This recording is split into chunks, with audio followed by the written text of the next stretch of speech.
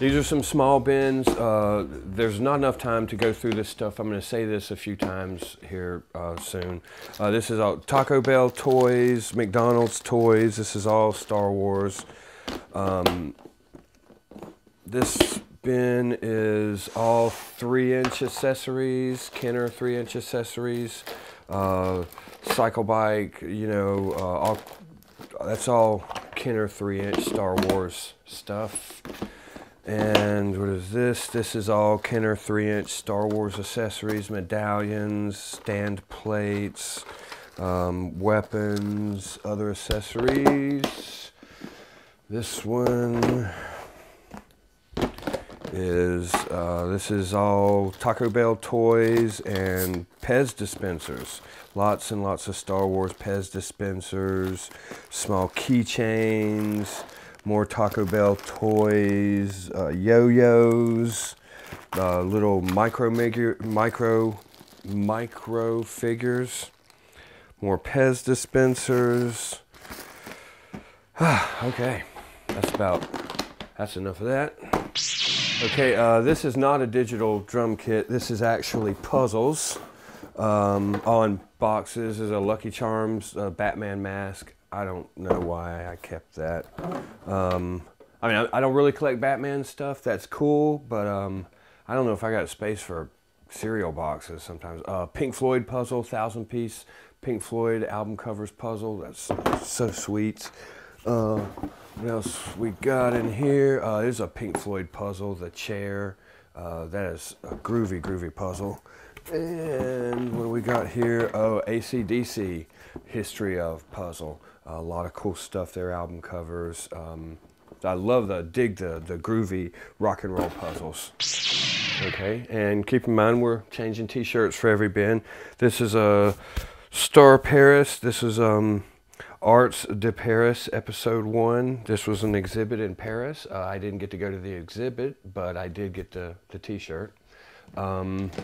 This bin is all Marvel stuff. To be perfectly honest, I have just way too much stuff to really display and look at everything. There's absolutely no way that we can go through and look at every item. It's just not possible. Oh man. This bin is all Marvel stuff. It's all basically contemporary Marvel Universe. You know, a lot of Captain America stuff from the Captain America movie, the Avengers movie. This is a cool, this is probably one of the few vintage items in the bin. The Electric Company Spidey Stories album, and this is actually Morgan Freeman playing Spider-Man on those. But there's way too much stuff in these bins to go through. You know, bobbleheads, 12-inch figures, 90s Toy Biz figures, you know, Captain America vehicle, all kinds of Spider-Man figures. It's just, this thing is absolutely full of Marvel stuff. So let's just leave it at that for right now. Okay, this next bin is another one of those bins that are so full of stuff that we just don't have time to look at everything in the bin. This is all Kiss. This is mostly contemporary, everything from the Kiss puzzles, albums, Kiss potato heads, CDs, action figures, some of the solo albums are in there. There's some other small toys. These items were in there, and I'm not going to wear these t-shirts. I just wanted to show these. This is a Gene Simmons, this is a remix of Calling Dr. Love that some house company music company did. This is a t-shirt from the remix of Calling Dr. Love that some house music company remixed or recut. And this is a promotional t-shirt from that.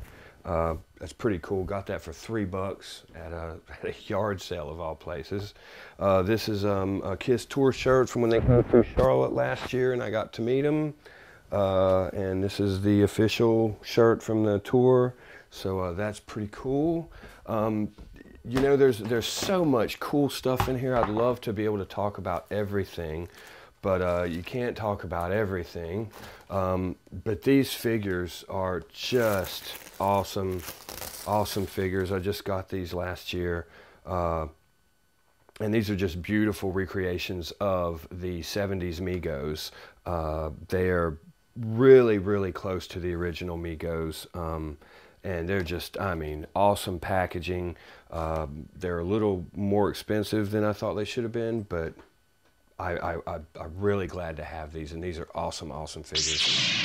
Okay, the next bin is, this is all Star Wars stuff.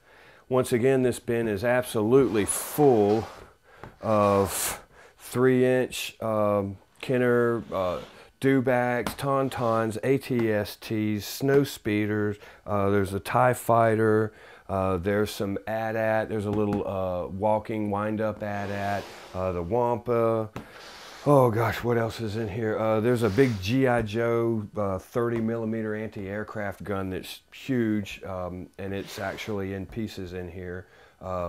It's taken apart, but it's just, there's no way we can look at all of this stuff. But as you can see, there's a pretty full bin. There's a couple of pieces that have been taken out that we showed earlier.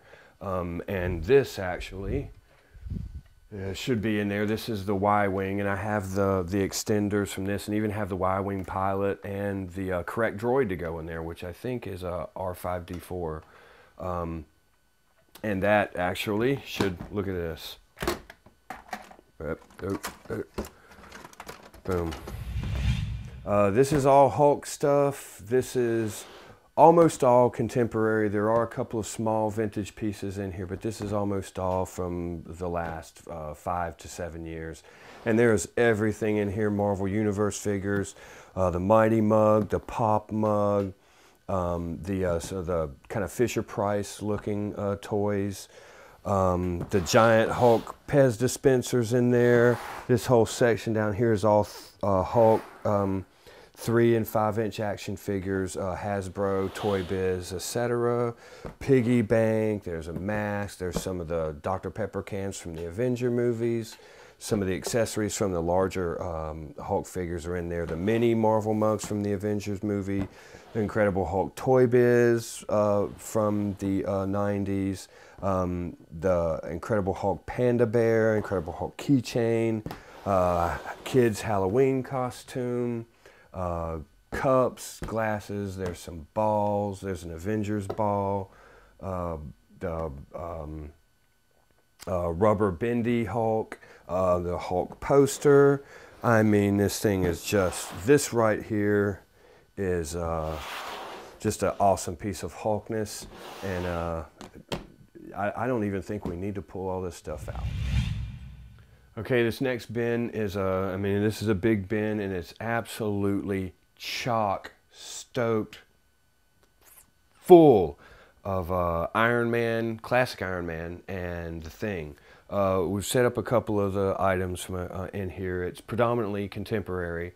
There's a couple of vintage items in there, but it's mostly contemporary. Marvel Universe, bobbleheads, Mighty Mugs, Iron Man Transformer. What do we got? All kinds of 3-inch action figures, some Toy Biz, some Marvel Universe. Iron Man boxer shorts, Iron Man underwear, Iron Man sweatpants, the Thing video game, Mini Mates Thing, Mini Mates Iron Man, all different. Just it's all Iron Man and Thing, and it's all classic Iron Man and Thing. Toy Biz, Marvel Legends, Toy Biz, bobblehead. Here's a couple of Iron Man DVDs, the figure from Iron Man 2 comic series. This is I don't know who this is. I think it's Toy Biz. But you know, I'd love to bring out this whole bin and display all this Iron Man and Thing stuff, because set up and displayed, it's really, really cool, but you just don't have time to do that. And you guys don't have time to look at it. I don't have time to set it up. So yeah, Iron Man, Thing, feel it. Okay, here's just a couple of miscellaneous items. Iron Man mini statue, the Pac-Man, Miss Pac-Man Galaga video game. This is from the Ivory Bastards film that I was in as Fango Electrico, and this is a genuine, custom-made, custom-ordered Mexican wrestler mask. This isn't a cheap copy. This is actually the real thing. That was made by a company in Mexico, and that's just a really cool item. World Wrestling belt for the character, some Ivory Bastard cards that I made, Ivory Bastard movies, you know, just different memorabilia from that film, just to kind of keep it for, you know, my own ego, I suppose. But that Mexican, the Fango Electrico mask is like really, really cool that it's a real Mexican wrestling mask. And this bin is a small bin, and it's all baseball cards. We looked at some others earlier. I mean, like, you know, just got Mark McGuire, Rocky Marciano, Roberto Clemente, Yogi Berra, Bo Jackson, James Worthy, Barry Bonds. I've got some Mickey Mantles in here. There's Jose Canseco. There's some Garbage Pail Kids. Cal Ripken Jr., just a lot of, you know, different stuff, but mainly ball cards. There's some Strangers in Paradise collector's cards, and that's a whole set. That's the whole set of the Strangers in Paradise, if you know what that is. Jack Dempsey, here's some boxing cards. These are all classic. Sugar Ray Leonard, and some baseball cards mixed in with that. But these are all pretty notable names on all of these cards. And this bin is actually usually all the way full, but we pulled some out the other day and they need to go back in here. So that's it for this. Let's check next thing out. Okay, this bin is all 12-inch figures, mostly Star Wars, not all Star Wars, but mostly 12-inch figures and some other stuff. Boba Fett backpack, lightsabers, the Darth Vader one. This is really the cool one. I don't think it has batteries.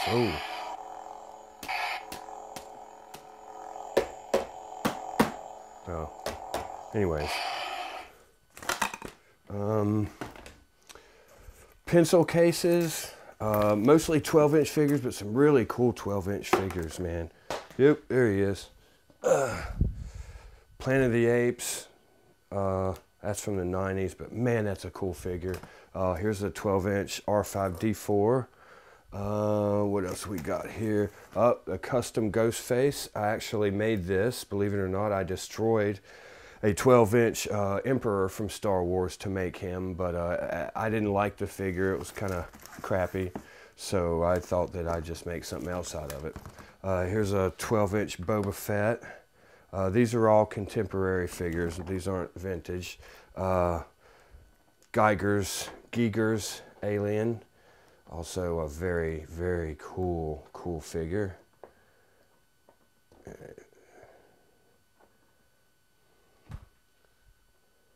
He's gonna fall. Here's another Universal Monsters. There's the Frankenstein. Oh, this is a awesome, cool figure. The 12-inch Zuckuss is, man, that is just such a brilliant 12-inch figure. Oh, we got Vader. Oh boy. Some of these. Oh, this is the vintage Chewbacca from Kenner. This is 1977, 78, 79. That's a groovy figure, not contemporary. And mostly Star Wars figures, but all 12-inch figures. Here's a pretty cool one, a 12-inch Tusken Raider. And of course I have all of their accessory in the box in these, you know, plastic bags. I have all their stuff.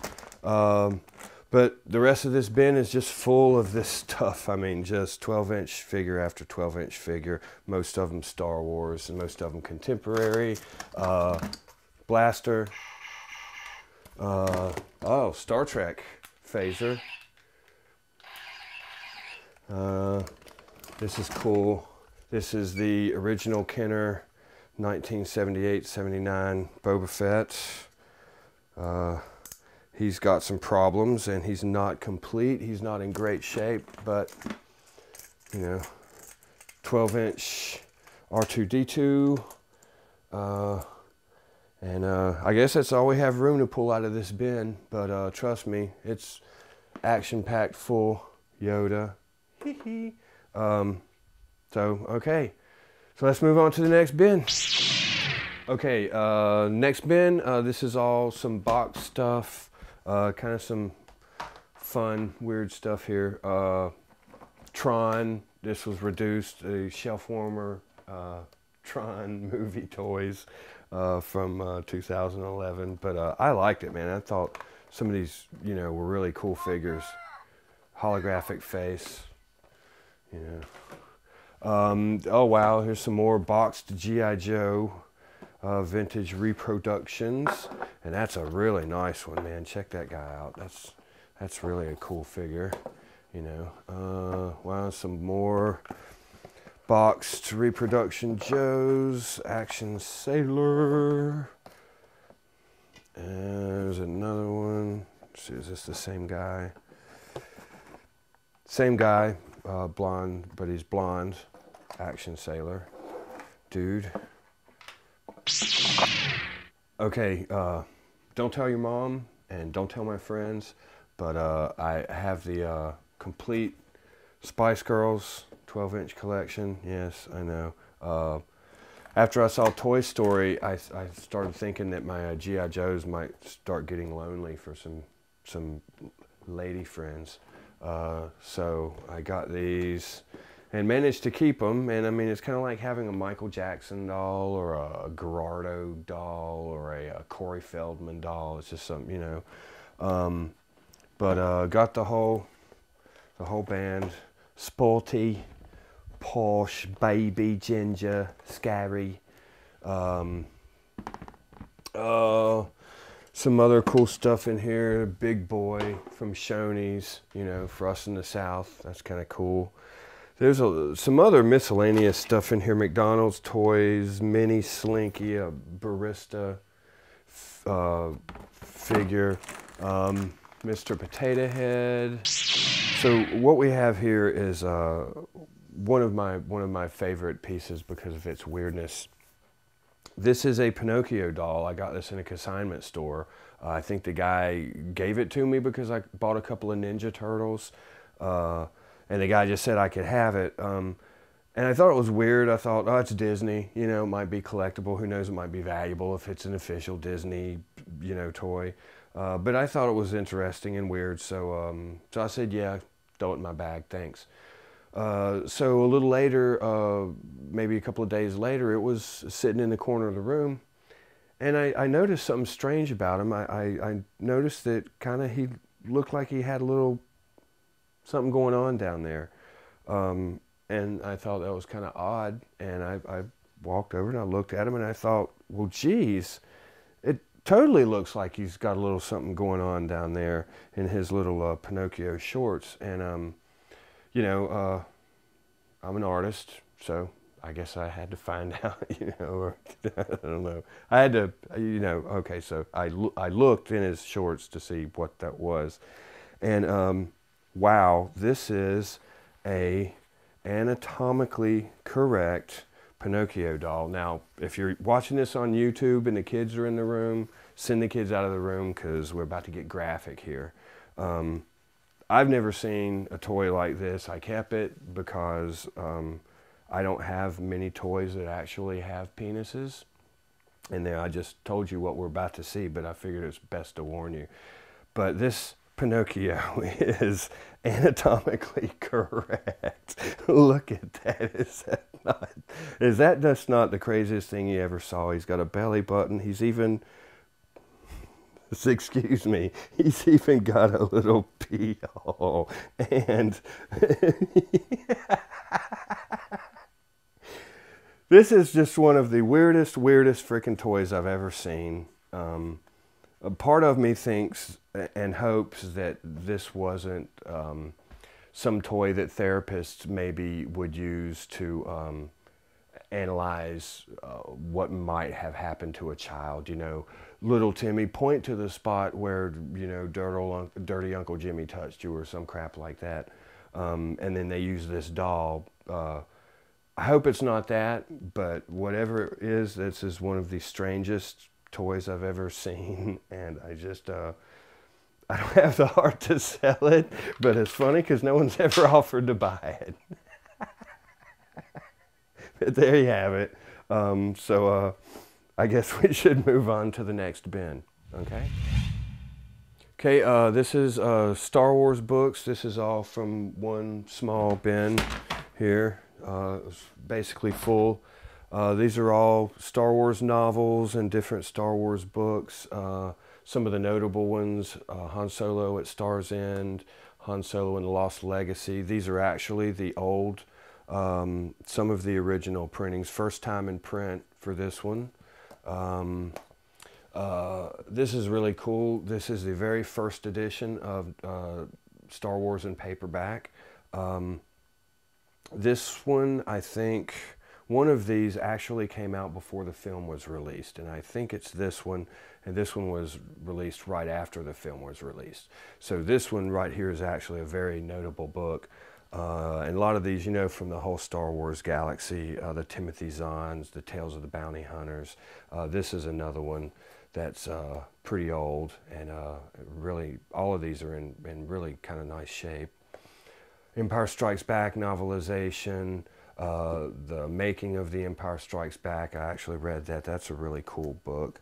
Some of these covers are really nice, and some of these editions are really nice. This is an older edition. Actually, this is, okay, I apologize. Those aren't, one of those aren't the ones that came out before the movie came out. This is the one that came out before the film was released. Right now, here it says soon to be a spectacular motion picture from 20th Century Fox. So this is the poop right here. That's the one. And we have other Return of the Jedi pop-up book. This is in really good shape. I'm not going to pull it out, but this is in really good condition. Star Wars storybook. If I'm not mistaken, these are all, I don't think this is vintage, but the pop-up book is vintage. This is not vintage. This is from the 90s, but this is the catalog inventory book for the 90s Power of the Force releases. And this is a great book for resourcing and checking to see if you got the right blaster on the right figure. And this is just a beautifully illustrated book. I mean, absolutely, totally well done. And Star Wars Galaxy, the art of Star Wars. This is one of the card series. This is a lot of the art from the card series. But this is a really nice book of a lot of the artwork, you know, of the last 10-15 years. Okay, so let's move on to the next one. Okay, this is a bin of Betty Page stuff. This is probably most of the Betty Page stuff I have, but it's not all of it. But there's some books, Va-Va-Voom. This has some I don't know where it is, but it has a section in here on Betty, you know, why that's in here. Life and Legend of a Pinup. This is a really cool book. And this is also about when they actually refound Betty Page several years before her passing. That she was actually rediscovered and refound, and talked to these writers and authors and made this book with them. Queen of Pinup, you know, it's just a pretty much a picture book of Betty Page stuff. And this is a Playboy, and I don't remember what this is, but if I have it in here, there must be a Betty Page article or a retrospective of some type in this magazine. This is just an ad, one of those little Vegas Prosto ads, but it actually had a picture of Betty Page, so I thought that was interesting. Playboy, this has got a thing on Dinah, who, you know, homages Betty Page all the time. That's why that's in there. There's a 3D image of Betty Page in this magazine. There's a couple of 3D swimsuit pics, and there's a Betty Page picture. So that goes in there. This is an Italian erotic comic book, and there's a Betty Page photo article in here. So that's in the Betty Page collection.